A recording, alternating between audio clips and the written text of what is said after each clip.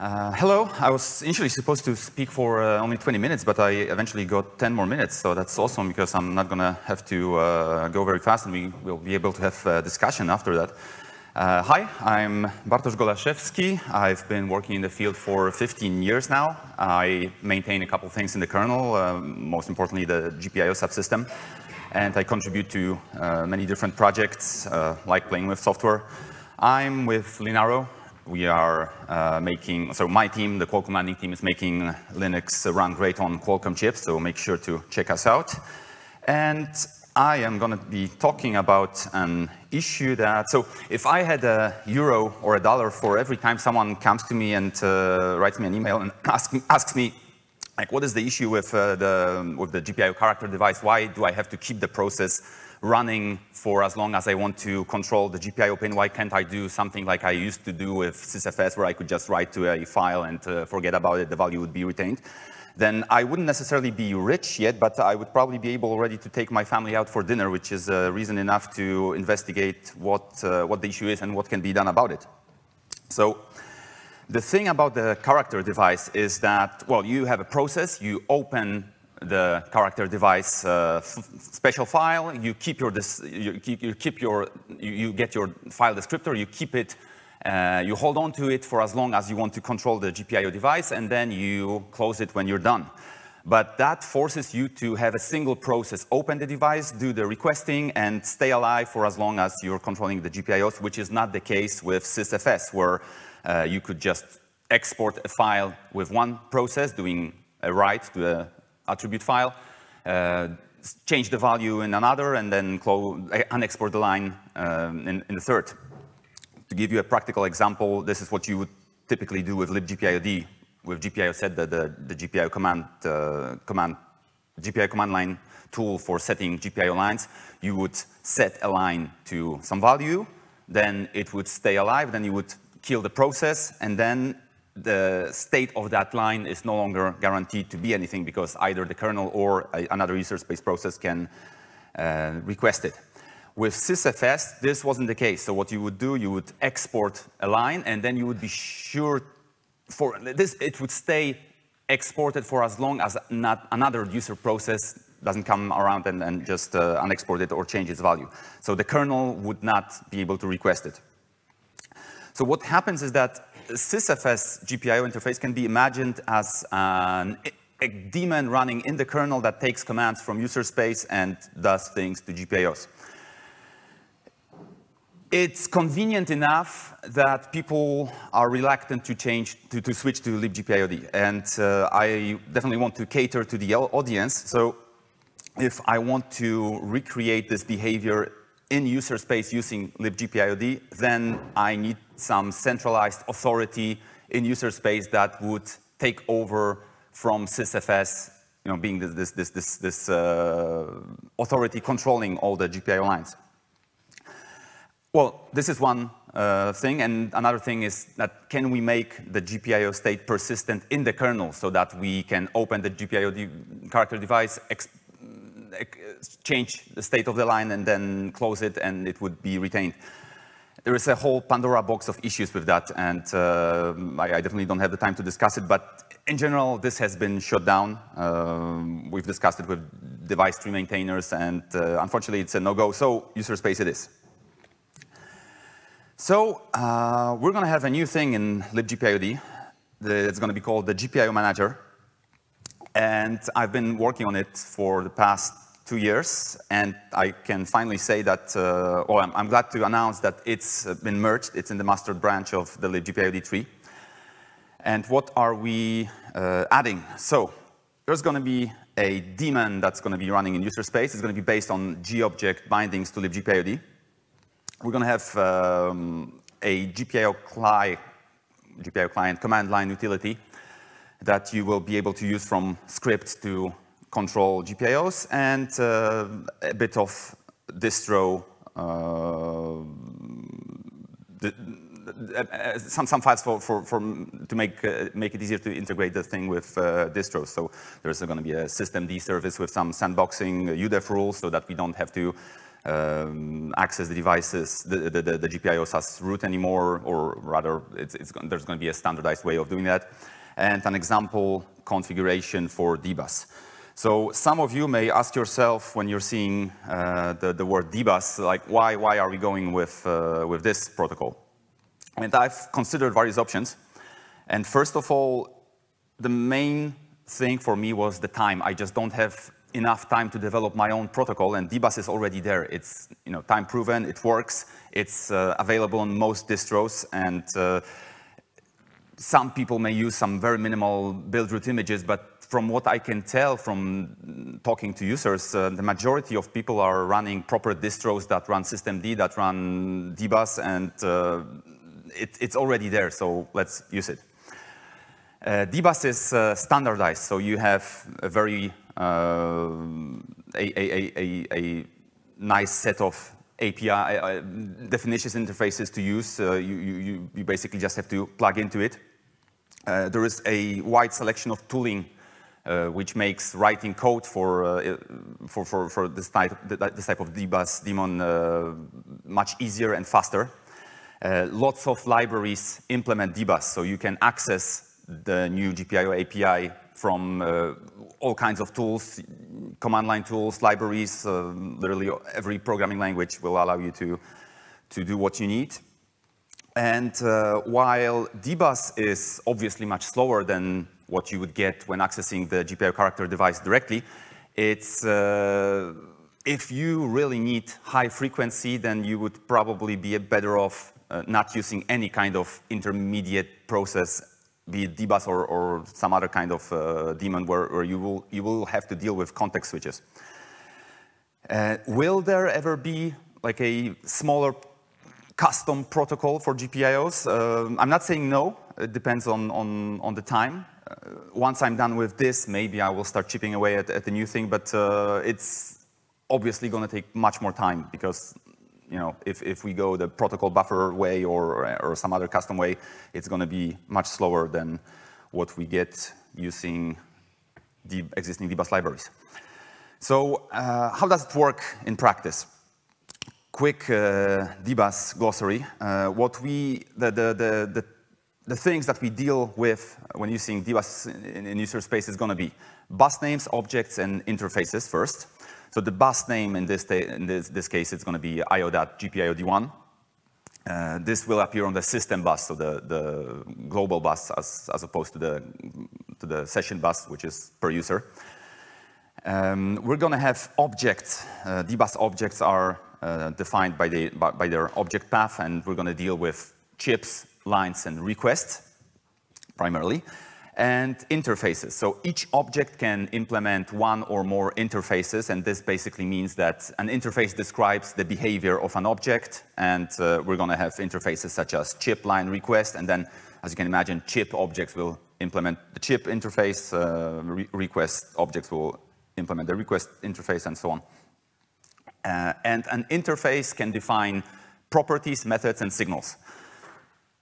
So in our case, it's going to be like the offset of a specific line, the label of the chip. That's going to be these are going to be our properties. Then you will be able to call methods, which are basically functions implemented by a given object. So you can request lines, set values. And finally, you will be able to listen for DBus signals. These are signals, custom signals like the edge event. So interrupts from GPIOs, or more standardized DBus signals like changes in properties. I'm going to talk about it in a second. So let's, how does it look? So imagine that you have the GPIO DBus daemon running in the background, and let's use the qdbus command line tool, which is probably the nicest tool to talk to DBus APIs currently available. It's part of the Qt package, available on most distros. So if you list your objects on this system bus name, the GPIO D1 bus name, you will see all the objects, all the chips, all the active requests, and lines as well exported by each chip.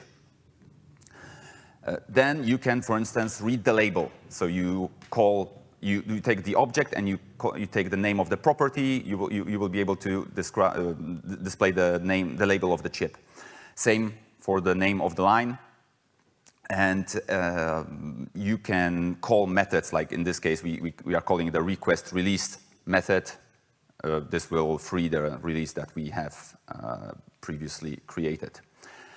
So this is command line, but I'm sorry, these are the standardized tools, but this is quite awkward to use. So what we are providing in the package is the GPIO-CLI or GPIOCli command line tool. And so it does the same thing. It talks to DBus over the well-defined protocol, except that it exposes a more straightforward way of of calling these functions. So what can you do? Let's say your script is waiting for the GPIO-Manager to come up. You do GPIOCli wait. You can wait for a specific GPIO chip to appear in the system. You just have to specify the -- chip option. You can specify a timeout and just wait for your manager to come up. If it doesn't, then you exit with an error. Some of the commands may be similar to what you may already know from the existing GPIO tools. You can detect a set of lines, list them. I'm sorry, a set of chips. You can detect the chips in the system, list them with their properties. You can detect a specific chip by specifying its name. You can display information about a line, just like what the GPIO info tool would do. So you do GPIOCli info foo, you see all the properties of the line. And now for the fun part. So no longer do you need to run your GPIO set process and keep it running. What you do now, you run GPIOCli request, you specify your options. The options are hopefully pretty well documented in the help text. You press enter, the request happens on the daemon side, and then it prints you the name of your new request. So now you can list the request. You do GPIOCli request. You see your active request, the name of the chip that it requested lines from, and the offsets of the lines on that chip. And so now what you do GPIOCli set, foo, set your value, and the process exits. The line is set. Great success. So you display the value of the line, GPIOCli get, bam, it's there. So it looks like a small improvement, but it's actually something that's been requested for a long time. So now you can profit from all the other functionalities of the kernel, of the user space API for GPIOs. You can reconfigure lines that are already requested without releasing them to the kernel. You can use the GPIOCli monitor tool to watch for edge events and interrupt. And then finally, let's say you're done with your request. You do release request 0, and it's gone. You can also map the name of the line to its chip and offset. And finally, you can wait for you can watch property changes of lines. So this is the notify command, where you will first, when you run it, you will see the current information about the line, and then when it changes, for instance, in this case, it gets requested, you see all the changes in properties as they happen. So this is ready. It's merged in the tree. You can check it out. I will release it as part of 2.2. It will come up with a systemd service file, and it has a number of sandboxing rules so that the goal is to make the daemon run as a non-privileged user. So it's going to be running as the GPIO-Manager user. It's going to be using a DBus config that will allow root to do anything. Then any user will be able to inspect GPIOs and their properties, but only the members of the GPIO group will be able to request and manipulate GPIO lines. And this will, so right now when you're using libgpiod, there's nothing that enforces any kind of policy. So by default, it's just root that can do everything. Nobody else can do anything with GPIOs, and it's up to the user to configure the system to if they want to have any other rules for that. So this will be more standardized. And finally, I am about to tag the RC1 for 2.2, but I decided to wait for the presentation and just announce it and give people some time to try it out as it is in its current master branch. Any reviewing, testing are much appreciated. And so yeah, that's it. We have lots of time for questions. Yes, please. Yeah, so currently there is access control on the GPIO instances through the standard Unix. Yes.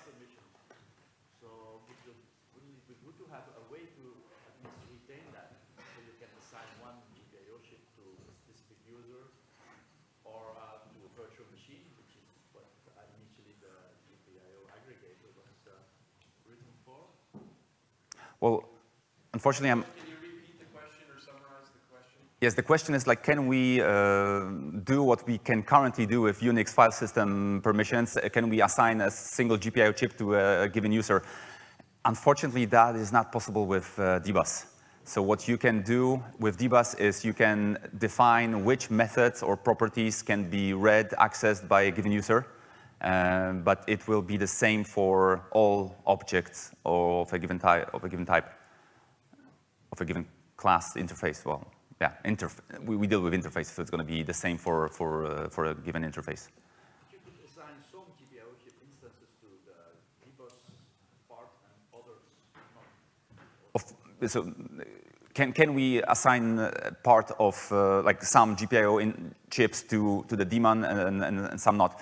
Of course, yeah. Well, it's not implemented right now, so you would see some errors in the daemon. It will complain that it cannot access a given GPIO chip, but it would work. So it's a good feature request, I guess, to just maybe allow some configuration for the daemon to only deal with this particular chip, and not the other, or ignore this one. It's a good point. Please. You were first, I'm sorry. So what were the arguments for not supporting this feature set through the kernel device? Well, you mean... Yeah, why? In the kernel. Who resisted putting this? Rob Herring. Is he here? That's what I want. Maybe I should have put the link to the discussion, because there was a lengthy discussion. I will update the slides and put the link to the discussion on the mailing list. There were several issues with this, and yeah, eventually it was shut down. So first of the main issue is that would be describing behavior in device tree, which is not allowed. You had a question before? In the existing sysfs interface, we also have the possibility to define Unix permissions per GPIO. So is there anything that could be done with the new API? Per GPIO, no. No, but this hasn't been possible with the CardDev from the start. You could use the GPIO aggregator to expose a single GPIO line and specify the permissions for that line. Yes, but not. Interface, it's trivial. What? With the sysfs interface, it's just a CHO. Yes, that's the main complaint of many people, that it's there are many reasons why it's worse than the character device, but I understand that for many people it's just so easy to use that it's difficult to switch. I hope this will make it a bit easier to switch. Yeah, question here. Do you know if some drivers currently keep persistence on GPIOs? Can it cause troubles with these two APIs, and does it need to be fixed? So, can you repeat the question? Because Do you know if some drivers currently keep the persistence on the GPI state? Is there some incompatibility with the new approach with DBus? the question is, do some drivers keep the persistence of GPIO state in the kernel, and is there a compatibility with the new API? Some drivers do, many do, some don't. But it's not defined. It's driver dependent. And when you say, do they keep the state? Well, it just means that they don't revert to some predefined value, but they will not guarantee the state because anyone can come and get the line and change the state. It will not. So because this behavior is undefined, there was never any contract. So it's, you cannot say that, oh, this driver used to keep the state persistence, and now with the daemon it doesn't. There was never any contract for that. It's undefined behavior, so you are officially not allowed to rely on it. Yes? I'm gonna. What goes on with Android? With Android? I don't know. The question is, what goes on with Android? I don't work with Android at all, so I have no idea. Yeah, they don't have DBus. How's that? Pretty big chunk of embedding. Is Android using libgpiod? It's GPL. I don't think they're using it. No, they're not. So, what's going to happen there? They are using the character device. Maybe sysfs device is part of the hub, but how would you use that in Android? Can you use it? I don't work with Android. So the question is, how would I use it with Android? I simply don't work with Android, so that hasn't crossed my mind. That's the answer. But I'm open to ideas. So. The thing is the sysfs interface would work and the character device would work. Yes. Now you would need the Android specific or maybe a fork of the daemon. So you're saying, Pantelis is saying that Android would need something else. I have not been approached by a single person using Android so far. And literally everyone who approaches me uses Linux, so Linux user space. So I don't know, and because I don't work with Android at all, I simply, it didn't occur to me. Any other question? Yeah, there's a question over there.